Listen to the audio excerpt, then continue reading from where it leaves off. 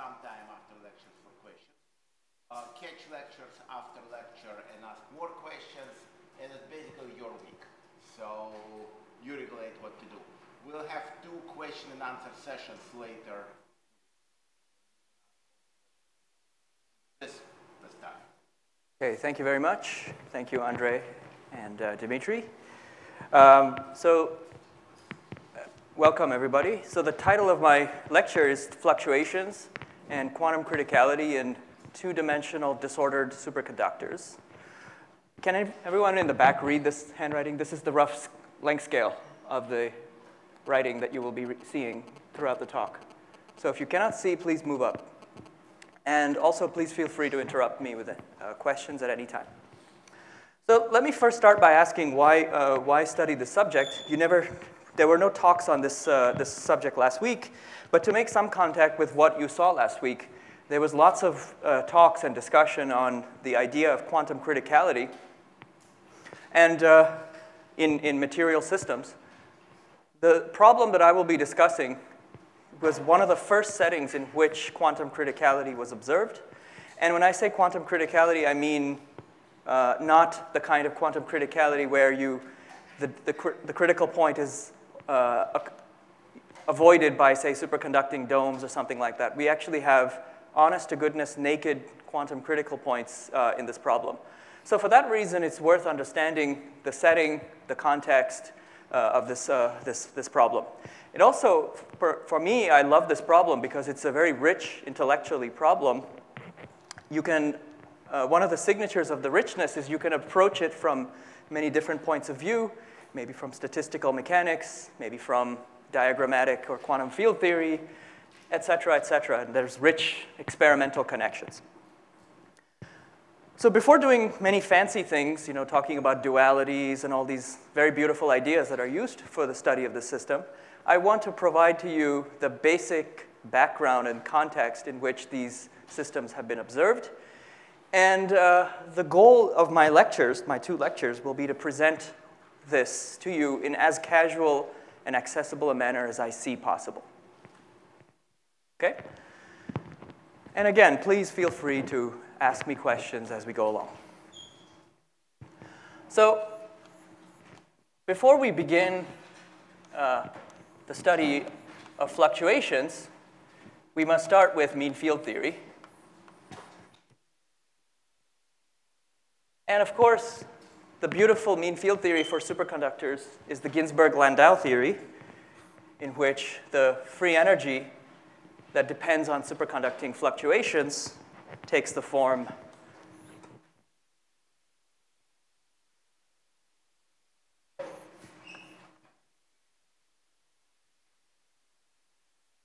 this.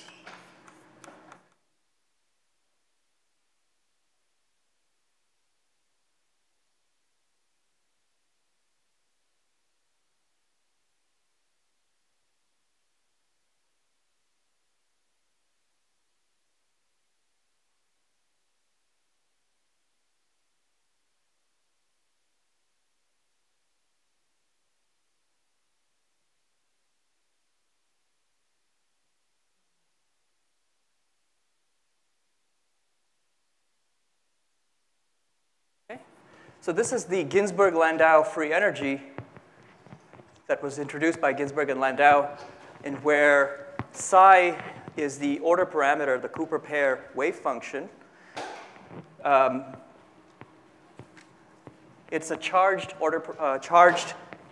system, so it's a complex order parameter. And E star is twice the electronic charge. And M star is twice the electron mass. There's a quadratic term. There's a potential, which provides a cost for having large values of the superconducting order parameter. And then B is the internal magnetic field, which is a fluctuating variable, which is the curl of a vector potential. And H is the external applied field. OK. And so the idea is that if you want to study the superconducting phase transition, So m star is twice the mass of the electron, roughly. But you can always rescale things to change that. It doesn't really matter. E star, however, is twice the electron charge. OK. Again, feel free to interrupt. So psi is the Cooper pair wave function. Okay? And when this electrons form pairs and condense, it gets a non-zero expectation value. I'm going to assume that you have seen this form of the free energy at some point in your lives. So let me continue with this. So this quantity R is a measure of how close we are to the phase transition. It is of the form A times T minus Tc, where A is some constant, which is I will take to be positive. And U is going to be the only temperature dependence here enters in the quadratic term. OK. So one of the most important tools before doing any serious analysis is the notion of dimensional analysis, which I would like to use at this point in time to study the Ginzburg-Landau free energy. So what do I mean by this? First, I want to define some quantity which in brackets O to be the energy or mass dimension of any object O. Okay?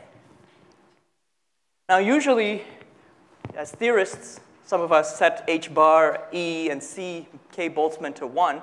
1 is by definition dimensionless, so that won't have any units. On the other hand, the free energy is an energy, so it has positive dimension. Lengths have negative dimension. Momenta have positive dimension. Masses have positive dimension. Temperature has positive dimension. And so now all we have to do in order to decide what these couplings are doing, we just have to see to make sure that this free energy on the right-hand side and the left-hand side have the same units. And when we do this, let me say one more thing. The wave function of the Cooper pair will have dimensions of 1 over square root of length to the power d, or 1 over the square root of volume. And hence, this has dimensions d over 2. So if, with this information requiring the right-hand side to have the same units as the left-hand side, namely 1, we find that in 3 dimensions, d is the number of spatial dimensions. D is 3. Because, of course, experiments are done in 3 dimensions. We find that this quantity R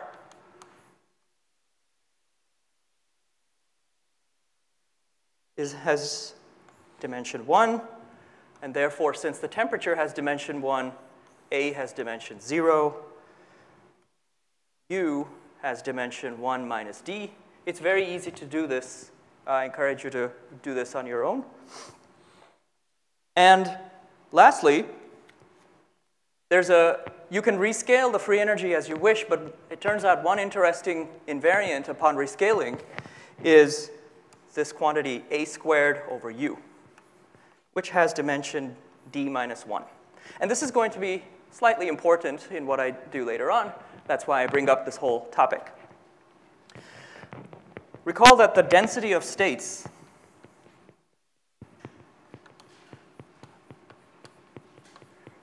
which I'm going to call nu, is the number of states per unit volume per unit energy. Volume is length to the d, and therefore the dimension of nu is d minus 1, which is the same as the units of a squared over u. So if you did a more microscopic and serious calculation that was first done by Gorkov, you would start with a system of electrons with attractive interactions, and you would produce this free energy by integrating over the fermion fields and generating this theory. And because we're integrating over fermion fields, the couplings in the free energy here will be properties of the electronic system, in particular the density of states. So what can, since the a squared over u and the density of states have the same dimensions, at the casual level that we're heading here, we will simply equate the two.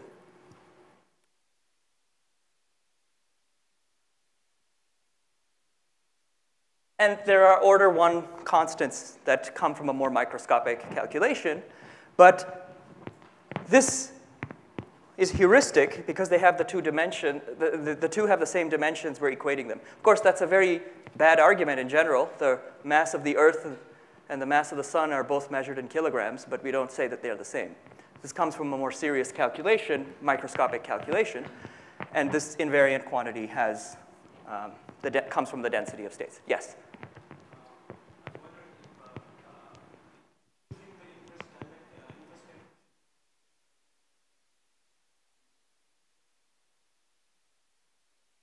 Well, energy is K Boltzmann times the temperature.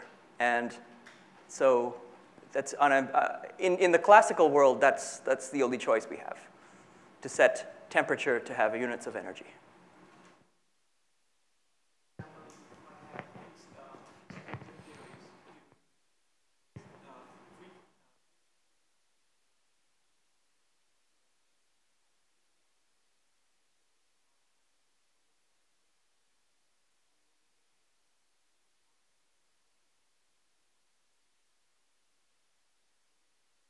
Yeah. That's the fields themselves are not the same, though, from high and low temperatures. So, yeah. OK, I will do that. Or take a mic. Where's the mic? Huh? Well, actually, you know what? I'll repeat the question. Dimitri, it's OK. Yeah. There was another question back here. Yes.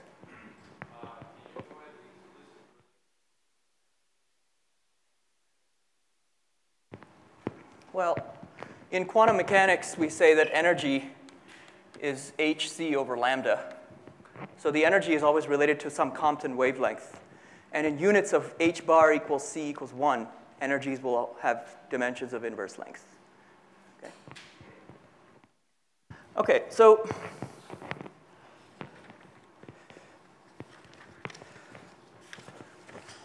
this will come back later when we talk about superconducting fluctuations. All right, so there's basically two important length scales in the Ginzburg-Landau theory. One is the coherence length,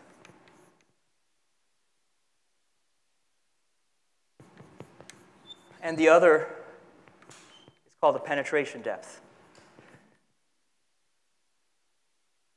Basically, since both psi and vector potential A are fluctuating variables, they will vary spatially. The characteristic length scale over which psi varies is called the coherence length. The characteristic length scale over which vector potential varies is called the penetration depth. And the expression you can find is c squared is h bar squared over m star r, which is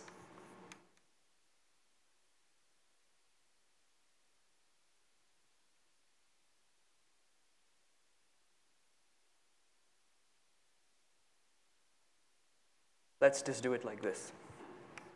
OK, now, and the penetration depth, lambda squared, is m star c squared, 8 pi squared psi squared. OK, so these are the expressions for the penetration depth and the coherence length. If you haven't seen this before, or let's say you are seeing this for the first time, here's the hand-waving argument for obtaining these two lengths from the free energy. To obtain the coherence length, ignore the fluctuations of the vector potential and require the gradient part of the free energy, the variation of psi, to be comparable to the quadratic term here. So requiring the two quadratic terms to be equal is saying that at low energies, both are equally important in the cost-benefit analysis. So if you have the order parameter varying too much, then that costs a lot of gradient energy, kinetic energy. And there's a competition between kinetic and potential energy. So it's just like in freshman physics when you ask how far can you throw a ball, you have to equate the kinetic energy and the potential energy, and then we get this length scale. Okay? So in other words, if we say r psi squared is comparable to h bar squared over m star grad psi squared, and let's suppose that psi varies over the length scale c, and this will become h bar squared over m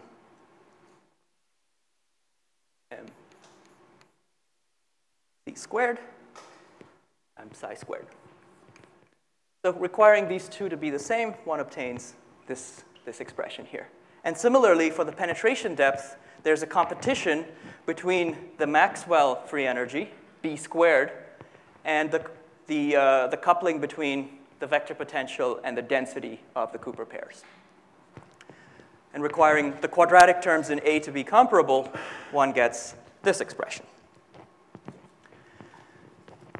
The last thing that's very important is what we call the superfluid density.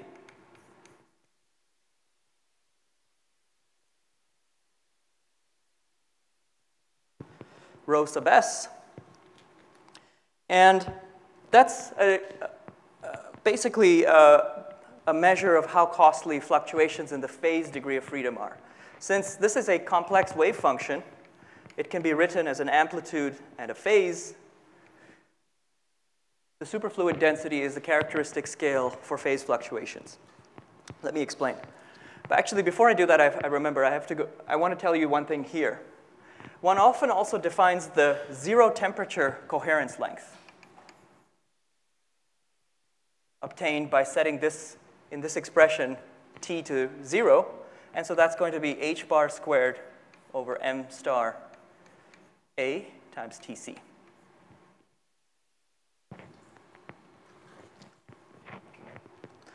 And we can express the coherence length at 0 temperature in terms of the coherence length at finite temperature using these two expressions. So this expression here is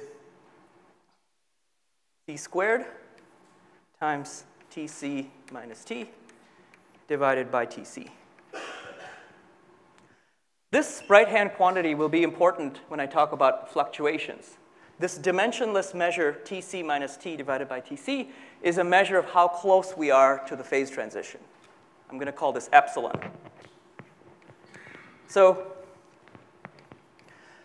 C naught squared is C squared times epsilon. Epsilon equals 0 means that we're at the phase transition.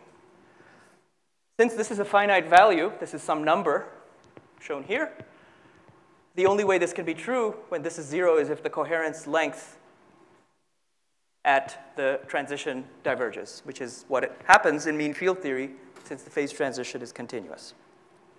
Okay, so let me get back to the superfluid density. The superfluid density, if you take for psi, as I wrote before, an amplitude which we can hold frozen times a phase, which is spatially varying, and plug this back into the Ginzburg-Landau free energy, you find for the kinetic term, psi squared over 2m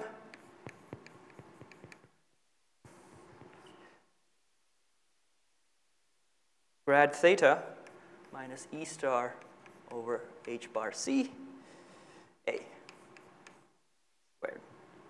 Okay, so this is what you get from the quadratic term. So let me just say the Ginzburg-Landau free energy will be an integral over space, this plus a constant, which comes from the nonlinear terms, psi to the fourth.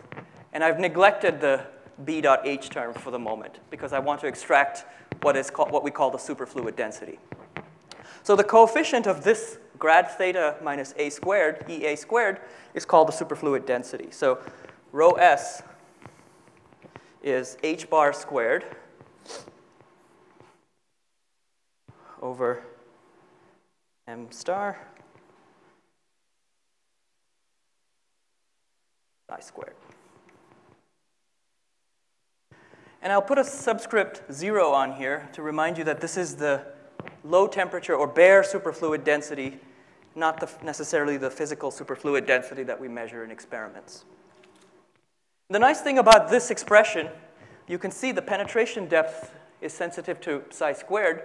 So if you want to know how the superfluid density is related to the penetration depth, we can look at these two expressions, and we find indeed that rho s is h bar squared c squared over 8 pi e star lambda squared.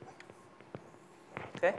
So the superfluid density is inversely proportional to the square of the penetration depth in a bulk superconductor. The more distant the magnetic field penetrates the system, the smaller the superfluid density is. Can people see over here? Is there oh, you cannot see this expression? Okay, so shall I move and rewrite it here? Please interrupt me if something is invisible or unclear, worse yet. So which parts can you not see? You cannot see the expression for the relation between rho s and lambda. So let me just say that here.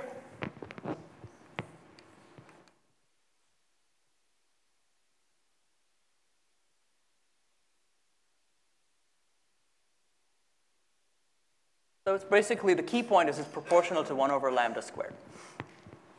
Okay, now we want to think about a thin film. We want to take this Ginzburg-Landau theory and ask a similar question for a thin film and ask how the thin film differs from, say, the bulk expressions that I've written here. Well, so the way you do this is you imagine you start with a bulk three-dimensional superconductor. Let's say this thickness is, I'm going to call delta, and you shrink it down to a very small scale.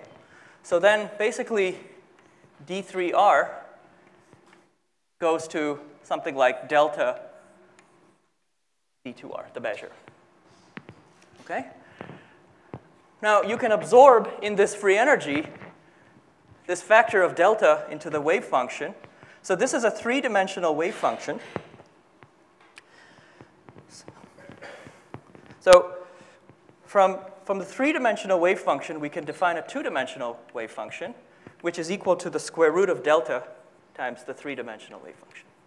Okay, so that sort of makes sense because the three-dimensional wave function goes like 1 over the volume, and the two-dimensional wave function should go like 1 over the area. And that, square root, so that makes sense dimensionally. But we cannot do this with the vector potential piece. So the coherence length, it turns out, since we're going to, we said the coherence length comes from comparing variations of the kinetic piece of psi with the quadratic piece here. That doesn't change in a thin film. The expression that I've written here is more or less is the same in mean field theory. But the penetration depth will change because this extra factor of the thickness that enters from the measure. So if we follow the program I've outlined here to obtain the length scale by comparing the curl A squared term and the this part of the covariant derivative and have them be comparable, that's the characteristic scale over which magnetic fluctuations occur, what we find is this.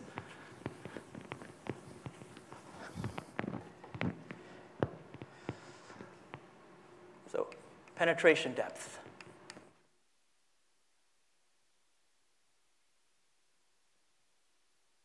In thin film.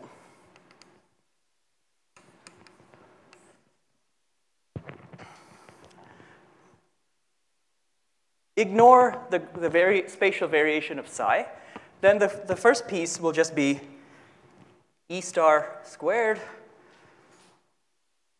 over M star C squared psi 2D squared A squared. And we require that to be comparable to B squared times the thickness.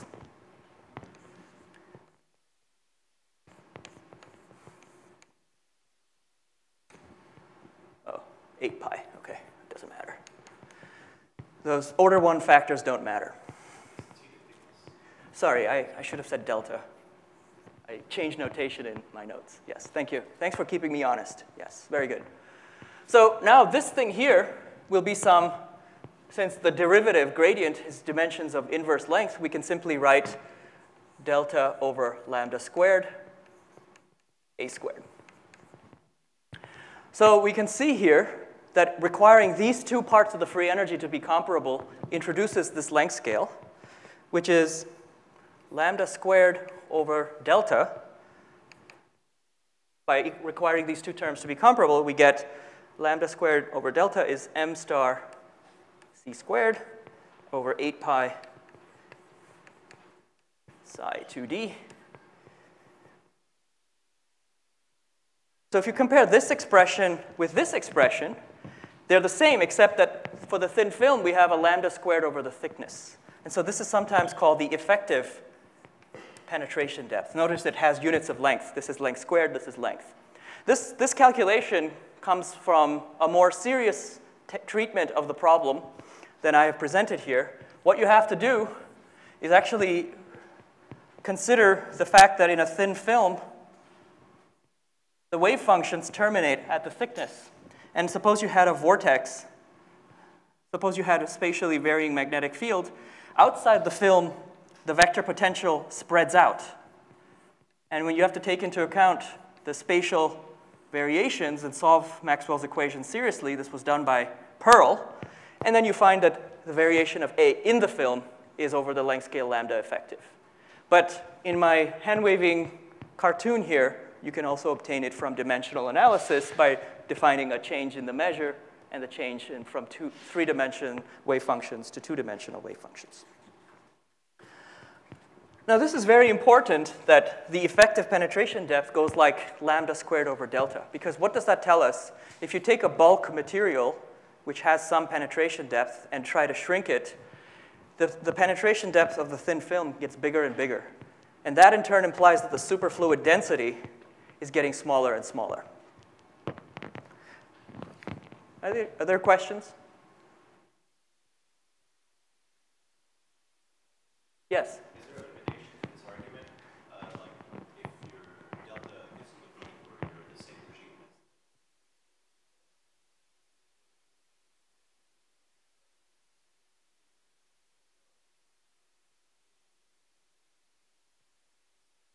as the limitation of this argument is that it uses mean field theory, nothing else. Oh, sorry, I should have said. The question was, is there a limitation to this argument? Okay. Sorry, yeah. One last thing before I move on beyond these preliminaries, okay, is a final step where we relate the effective penetration depth to the superfluid density. Now, in the bulk case, I wrote here somewhere, I guess I've erased it, oh, here, that the superfluid density goes like 1 over lambda squared. So it might be tempting for you to think that in the thin film, the superfluid density goes like 1 over lambda effective squared, but that's not true. You can see that the superfluid density is h bar squared over 2m star. So this is the 2D superfluid density times a two-dimensional wave function, psi squared. And so this thing is going to be proportional. This is going to be h bar squared c squared over 8 pi e star squared times lambda effective. Okay? Or lambda effective. So this is proportional to 1 over lambda effective to the power 1, not power 2. Yeah, so there's something to keep in mind. Okay? Any questions? This is important because when you have these two length scales in Ginzburg-Landau theory, you can take the dimensionless ratio of them and define a ratio of the penetration depth to the coherence length. And if this is much bigger than 1,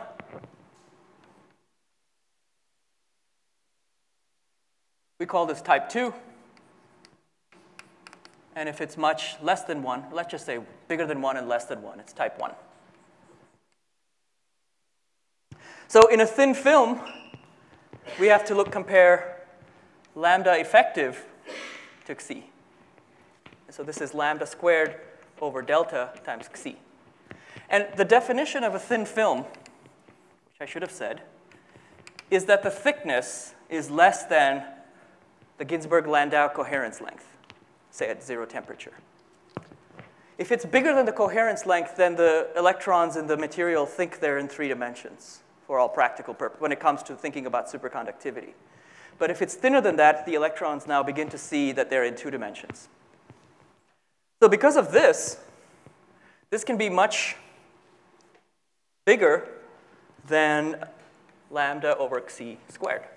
So if you had, say, only a weakly type 2 material, if you shrink it down into a thin film, it becomes even more strongly type 2. OK. OK, now having said these things, let's see, yeah. OK, I will avoid this part of the board from now on. Any questions so far? I can erase the free energy.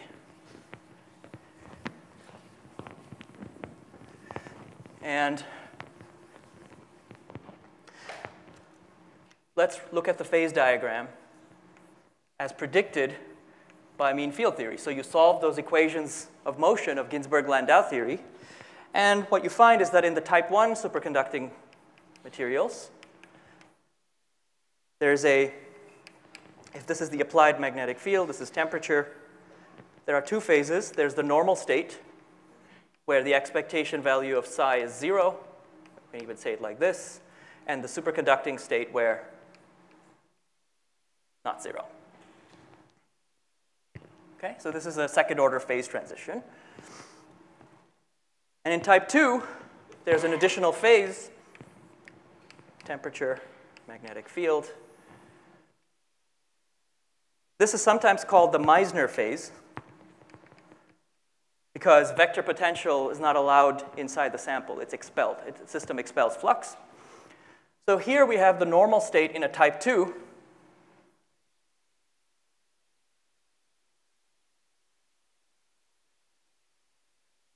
There is the Meissner phase at low magnetic fields and low temperature.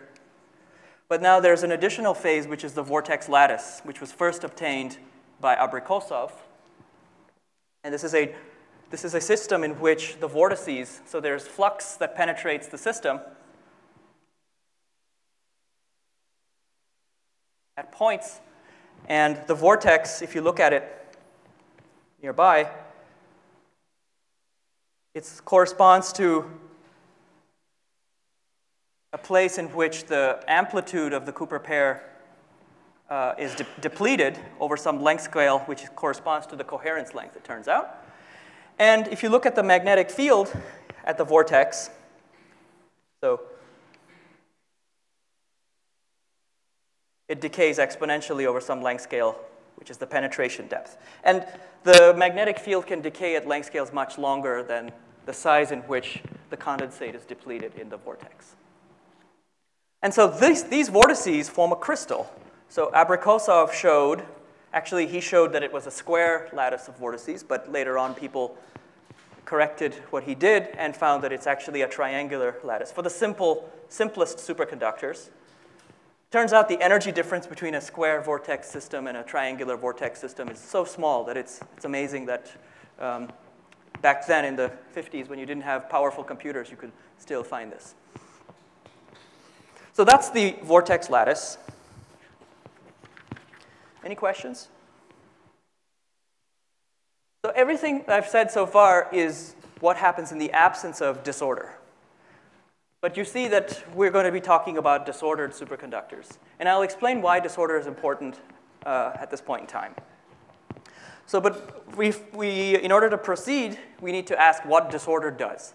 And the first question we can ask is how disorder affects the coherence length, xi, and the penetration depth, lambda.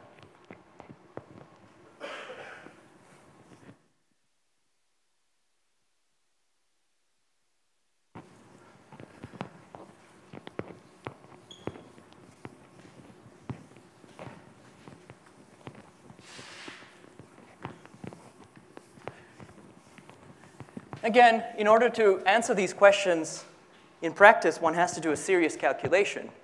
But for the purpose of these lectures, it will suffice to do a hand-wavy type calculation that I will do now. So effects of disorder.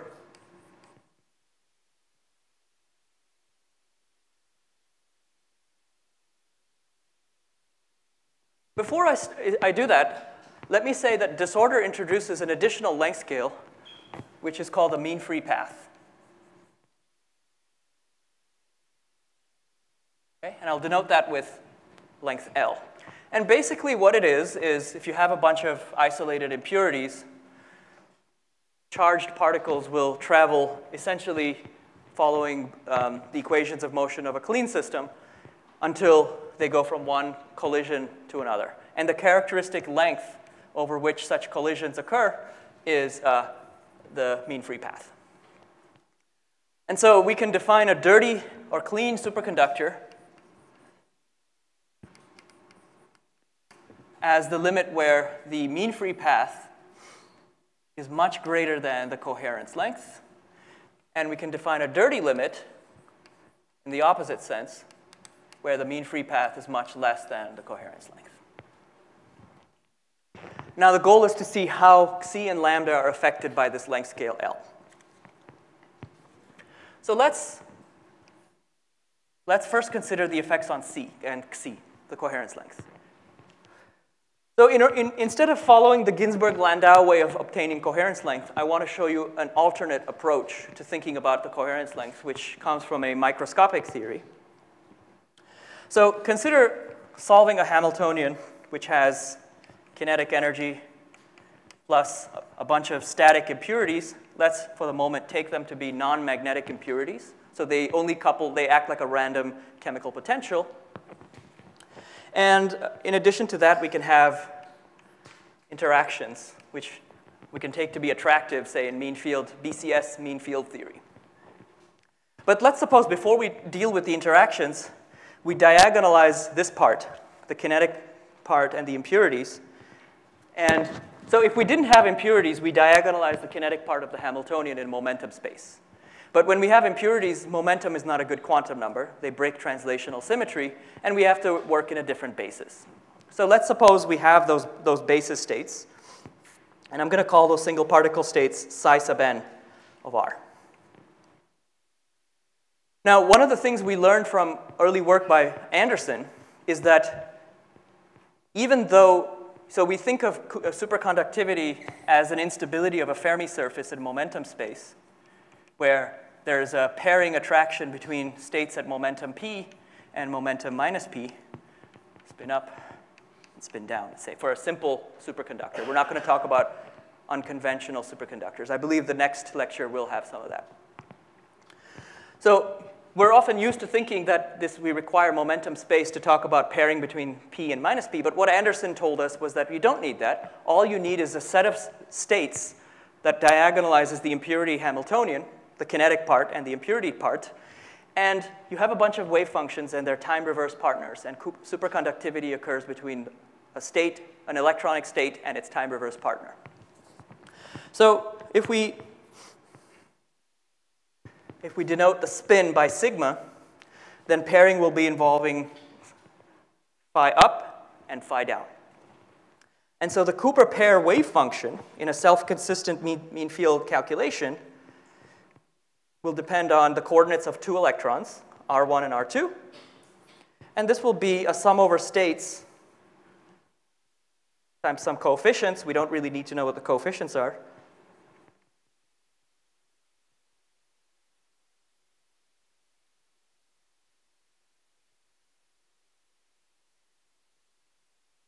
Okay. So if we know the single particle spectrum of this impurity problem, we can, in principle, obtain the pair wave function. Now, the pair wave function will depend on the center of mass positions. You have two electrons here at coordinate R1 and R2. We can define a center of mass coordinate, which is R1 plus R2, and a relative coordinate, which is R1 minus R2. So this pair wave function can also be written as a center of mass piece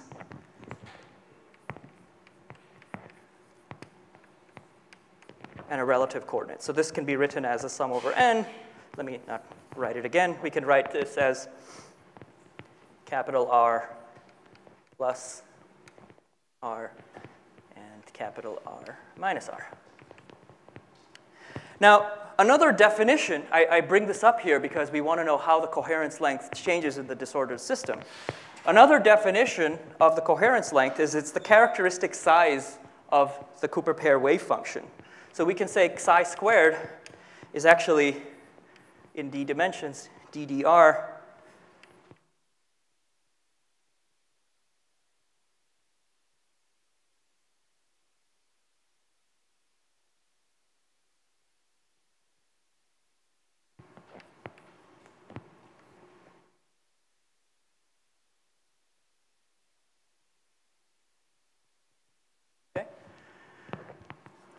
So if you look at, now what we want to do, since we have disorder, is we want to disorder average. That's what this overline will mean. We want to disorder average this quantity.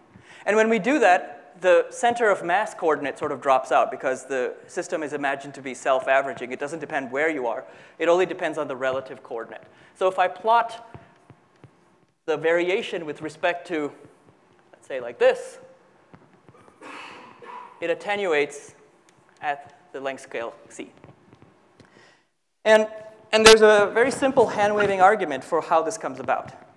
See, because the pair wave function can be expressed as a set of single particle states, now single particle states undergo unitary time evolution. So since these are complex numbers, they have an amplitude and a phase. There's a time scale in which you start with a coherent superposition, but they dephase, okay? And that dephasing time, tau dephasing, can be written using the uncertainty principle as h bar over some energy scale. Well, the only energy scale that these states know about, since the superconductivity is a low energy phenomenon, it cannot depend on the Fermi energy, but instead it depends on the mean field gap function. This is the time scale over which they dephase. So what that means is, in a weak coupling superconductor, electrons are not very faithful to their partners in a Cooper pair. They're moving around all over the place. They're moving around in the Klee limit ballistically. And in the time scale of this dephasing time, we can ask how far do they move? How far do they move? If they're clean, the coherence length is just the velocity, the characteristic velocity of these electrons times the dephasing time, right? So this is going to be h bar v Fermi over delta. Or if you wish, at 0 temperature, C naught is h bar v Fermi. 0 temperature gap function can be expressed in terms of Tc, and so we can write it like this. So this is another argument for what the coherence length is in the clean system. It's another expression, not from the Ginzburg-Landau. But now we want to see how this expression changes when we have disorder. So in the case of disorder, we have collisions between these impurities. We don't have ballistic motion, but instead we have diffusive motion, okay? So instead of the electrons moving at a very rapid velocity, v Fermi, they diffuse very slowly. And so in the same time scale of the dephasing time, they don't get very far apart as they diffuse. As a consequence, the coherence length reduces. So let's estimate the coherence length from this simple physical argument.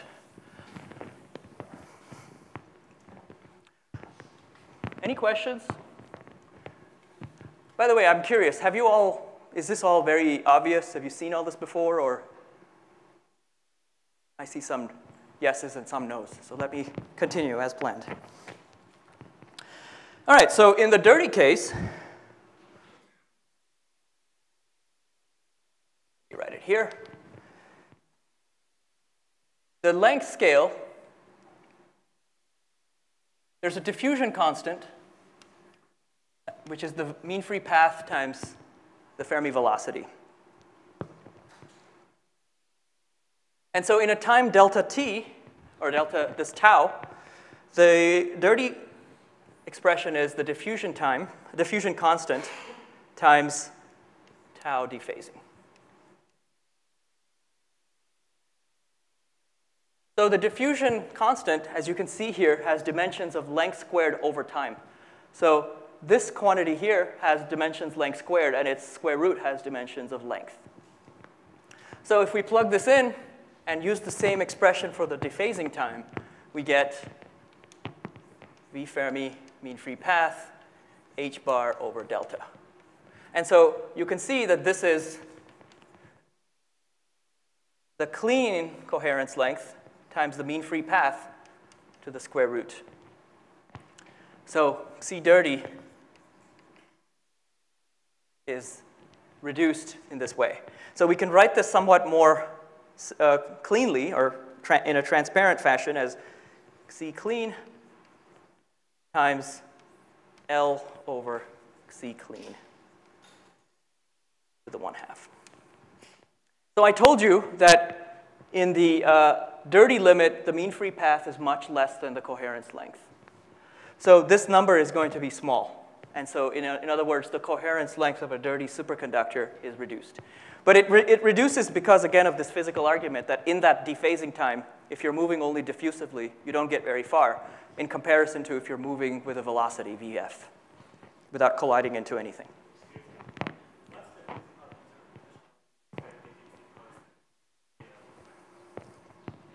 Okay. So if we don't have disorder, then the motion is dictated by the characteristic velocity, the Fermi velocity. But if we have motion, it turns out while the Fermi surface is not a meaningful quantity, we still have charge conservation. Okay? So if we have charge conservation, we can define a charge diffusion. So the motion of, if you look at, say, the density-density correlation function instead of the Fermion-Green's function, you'll find that it has a diffusive form rather than the standard form in the clean limit. Okay? So what that just says is that if you have a local inhomogeneous chemical potential, charge will pile up. But then at a later time, the system is undergoing a random walk. And if you ask how the charge density changes as a function of time, since it's conserved, but it will change over position in a diffusive form. Okay? And this expression, again, comes from it comes from a serious calculation, but it also comes from dimensional analysis. Yes? I've specified, in order to have those wave functions that I used, so I keep forgetting. The question was, what was the nature of disorder? We assumed that the impurities are non-magnetic, such that there's still pairing between a state and its time-reversed partner. Yes?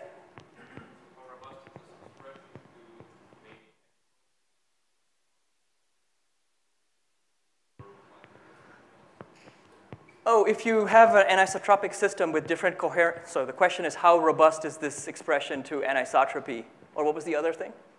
That was it? Yeah.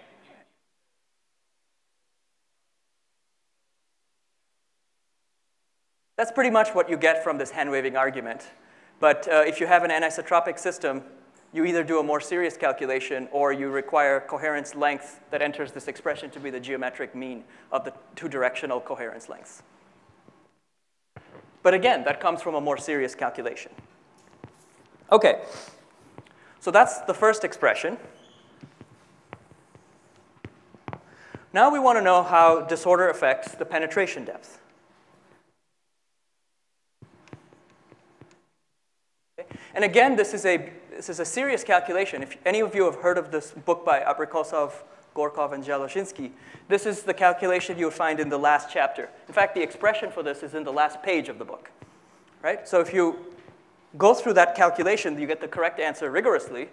But if you do it in a more hand-waving way, which as I will do now, you get a similar expression. And now the idea is, instead of going to the Ginzburg-Landau theory, let's consider an alternate formulation again.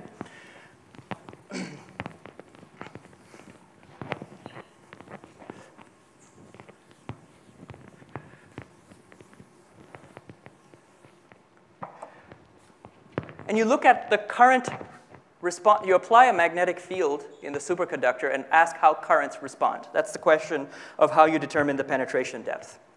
So if you call the current J mu at some position r, it turns out in a superconductor,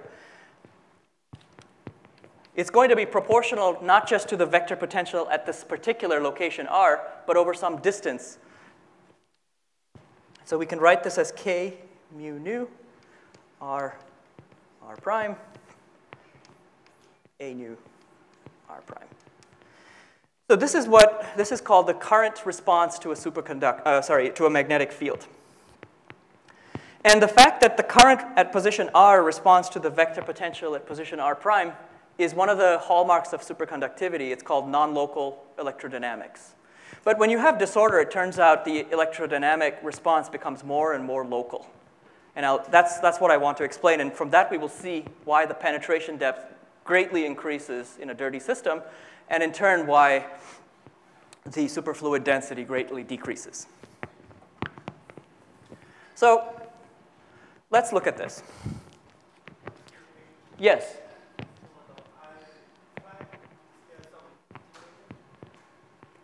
I'm sorry? R prime? Yeah.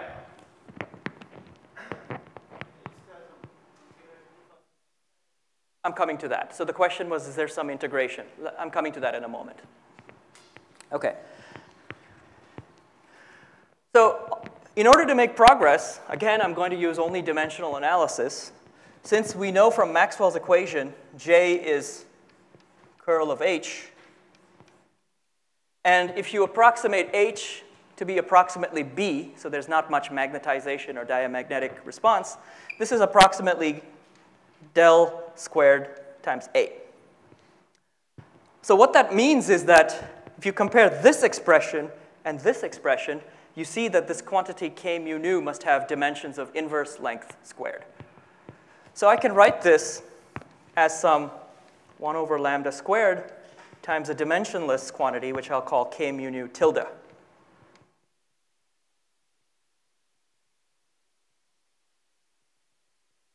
Okay? And we will see that this length scale lambda that comes from rescaling this kernel, this current response kernel, will be the penetration depth. All right. So as the question was brought up, the insightful question, clearly this non-local electrodynamics can't continue arbitrarily. There must be some cutoff beyond which the vector potential doesn't affect the current. And that length scale must be, anyone? In the clean limit, anybody know? The coherence length, exactly. So since k mu nu, so in the clean case,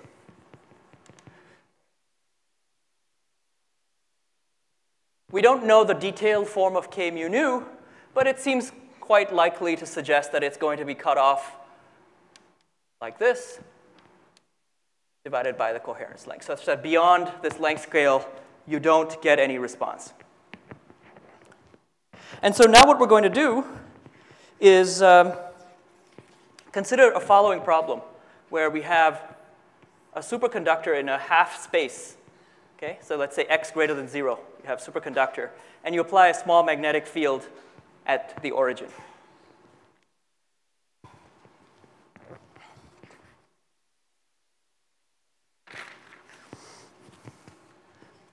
Now, by symmetry, we can make progress by looking at this problem. It's a one-dimensional problem. The only dependence, by symmetry, the solutions between the currents will respond in the system like this. The vector, if the magnetic field comes out of the board, the vector potential points like this, and the currents point in the same direction. And the response only depends on one dimension, x. By symmetry, there's no y or z dependence.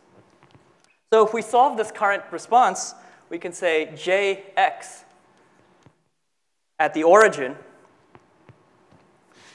is going to be 1 over lambda squared, and we want to average over this kernel. By the way, this type of thinking was first done by Pipard in a hand-wavy way. And I think what I'm doing here is essentially what he did, perhaps somewhat more simplified. So let's average this exponential non-local electrodynamics over some coherence length. So to do that, we just simply define this like this, e to the minus r prime over xc d r prime. But since we're in one dimension, this is just e to the minus x dx. So this integral is elementary, and we find that this is equal to, there's a, a of x. So in general, we will need to know how a of x varies spatially in the superconductor along with the position. But we can make an even simpler approximation to say that the variation is over the length scale xc. Suppose the variation in the vector potential is over a much larger length scale. If the penetration depth is much larger, then it's essentially over this length xc. Over the length xc, a is essentially a constant. And so you can bring it outside the integral like this and simply take the value at 0 and do this integral. Then the x's cancel, and we get 1 over lambda squared, a of 0. Okay? So what we've found is nothing more than a tautology, which is we defined a length scale lambda to be the penetration depth, and we found that the decay occurs over the penetration depth. But now the thing I will do is to ask, how does this thinking get altered in the presence of disorder? So in the dirty case, we expect the non-local response to be cut off at a length scale of either xc or the mean free path, whichever one is smaller. So this follows that k mu nu tilde goes like e to the minus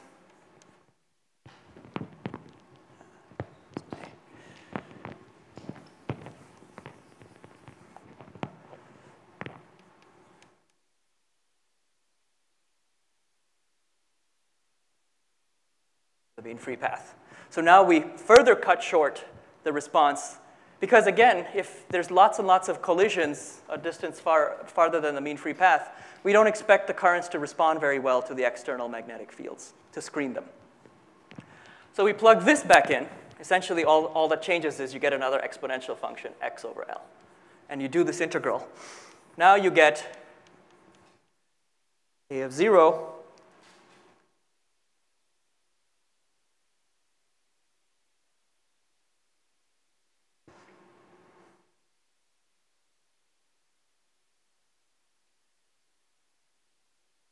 So if we take the mean free path L to infinity, so this comes from just doing this simple elementary integral, okay?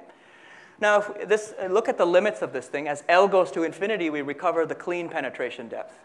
But in the limit where L is much smaller than xc, we get a different response.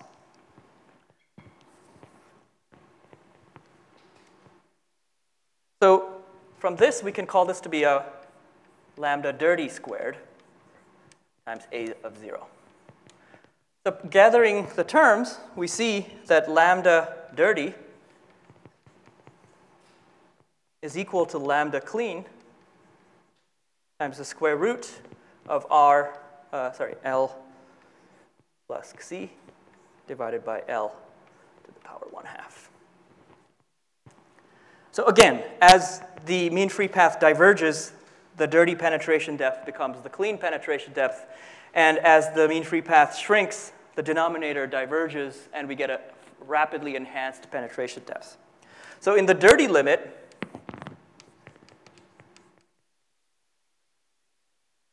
that is to say, when xc is much bigger than L, we get lambda clean over L.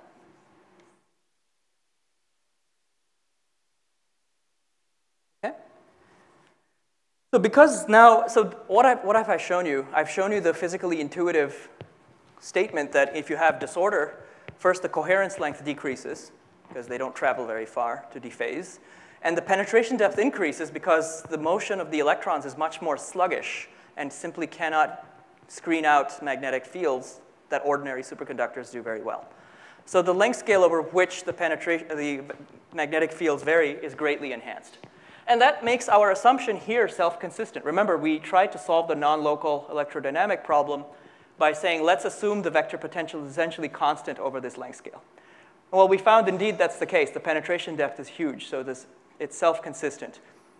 And so what that means is that in a type 2 superconductor, disorder greatly enhances the penetration depth. Furthermore, in a thin film, the effective penetration depth goes like lambda squared over the thickness, and that is even more further enhanced in the presence of disorder. As a consequence, the superfluid density greatly decreases.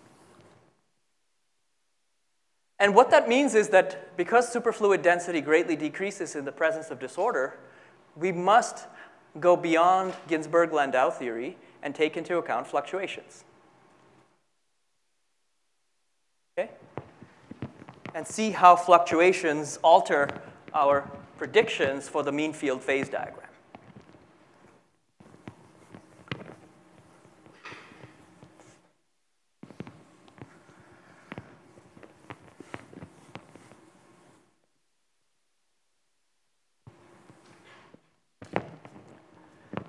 When does the lecture end? 10:15 or 10:30?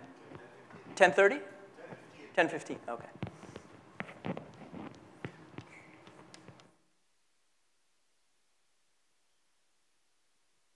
Okay, so I guess the last thing I'll be able to do in the first lecture is to ask the criterion for the breakdown of mean field theory due to fluctuations. And this was worked out by Levanyuk, am I pronouncing correctly? Levanyuk, but we call it the Ginzburg criterion since Ginzburg did it 2 years later. Ginzburg-Levanyuk, yeah. Right. So the idea is simple. You consider homogeneous mean field solutions where the order parameter is constant. Okay, so the kinetic term is ignored. And then you ask, let's consider a fluctuation in which the order parameter is varying spatially. And it contributes a variational free energy, not variational, a free energy due to spatial variation, which is of the form h bar squared over 2m. Let's ignore the vector potential and magnetic effects for now.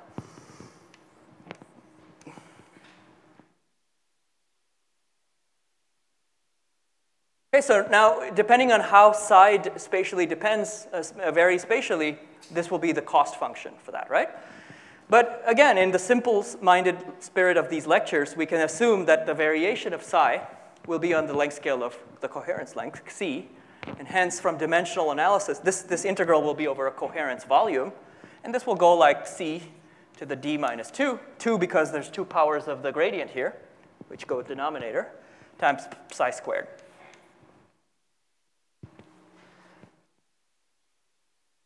Expectation value. H bar squared over 2m. Okay. This is the change in the free energy due to a variation of the order parameter over the length scale of the coherence length. Now, such a variation will be forbidden if its free energy is greater than the temperature, right? If its free energy is much greater than the temperature, it's not going to be accessed in the Boltzmann weight. By contrast, if the free energy is much less than the temperature, these fluctuations will be occurring, and they can completely change the conclusions of mean field theory. So the condition for mean field theory to hold is that the variation contribution to the free energy is greater than the temperature.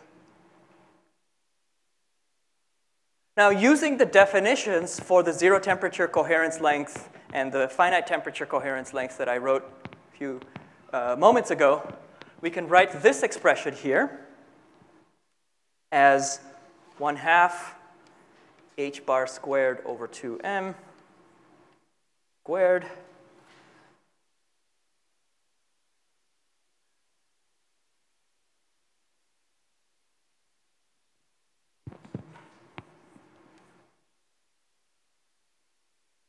where u is the side of the fourth term.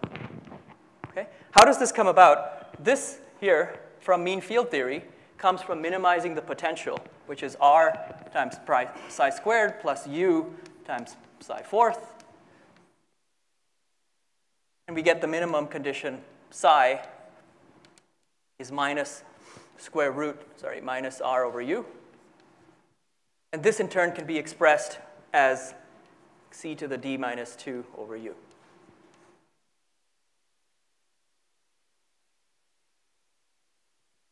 Okay, so that's how I got this expression. And this becomes d minus 4. We can further make more progress.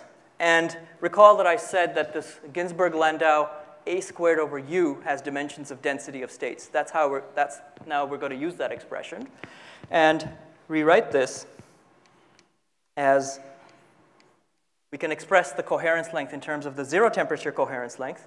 Then we get Tc minus T over Tc.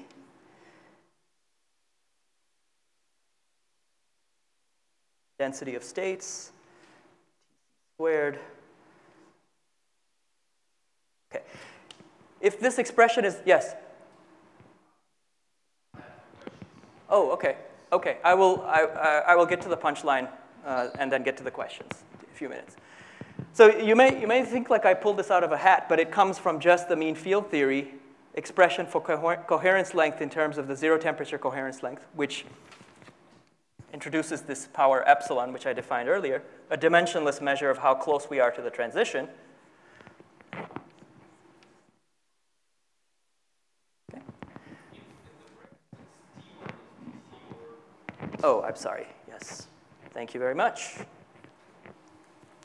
So this condition applied near the phase transition will be that this should be bigger than Tc.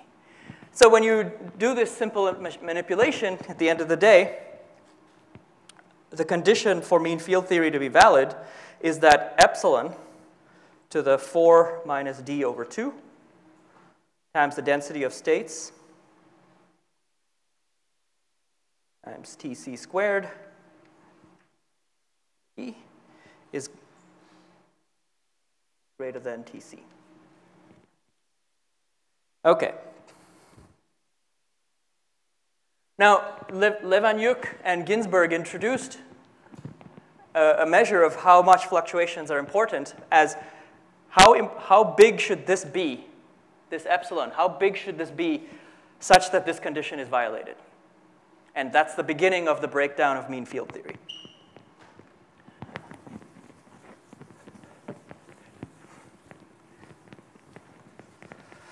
And what you find after doing a simple manipulation, epsilon goes like 1 over density of states, Tc, C0 to the d over 2 over 4 minus d. Now we can make further progress by recalling that C is h bar V Fermi over Tc, and the density of states in any dimension goes like K Fermi to the d minus 1 divided by V Fermi. Plugging this in, you get that epsilon is equal to Tc over EF to the power 2 times d minus 1 over 4 minus d. So let's look at this. This is, by the way, for the clean case. So in 3 dimensions, epsilon, the Ginzburg parameter, sometimes this is denoted as the symbol Gi. This parameter goes like Tc over EF to the power 4. And that's a ridiculously small window of the critical point where this will break down, right? In 2 dimensions, we get a little more window of fluctuations. Epsilon goes like Tc over EF to the power 1. And in 1 dimension, it's an order 1 thing. So that goes back to our understanding that in 1 dimension, fluctuations are always important. In fact, you don't have long-range superconducting order.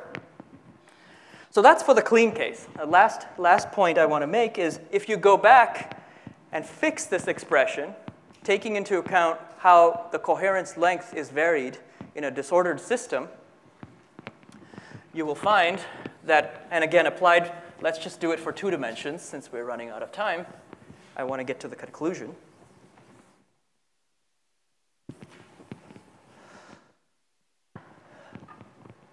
epsilon for the dirty case.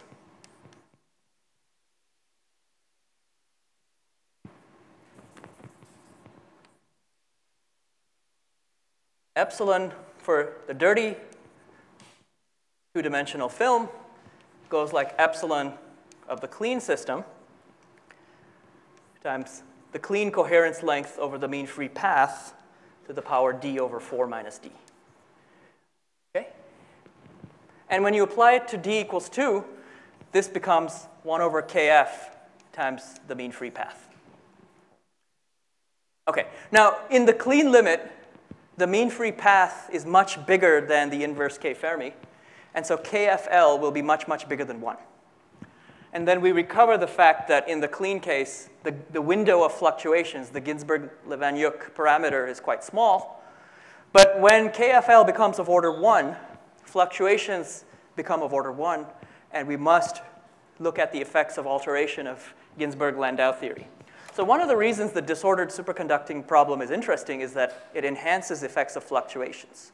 It can even destroy the superconductivity, and if that destruction occurs such that Tc goes to 0, we get a quantum critical point, and we call that critical point the superconductor to non-superconductor transition. Usually in 2 dimensions, that's a superconductor to insulator transition.